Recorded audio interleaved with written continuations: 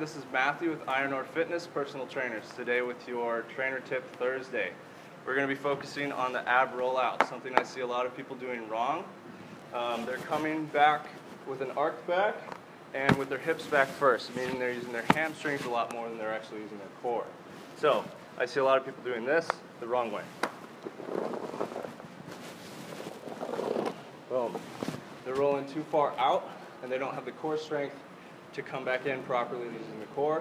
They rely on hamstrings. So my tip is don't roll out too far and make sure you're using all of your focus on the core. So something like this.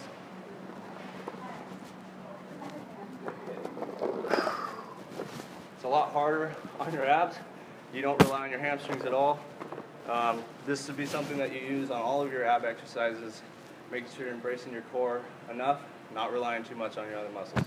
If you have any other questions about how to get a sweet six-pack, come hit up the gym at Unfornately.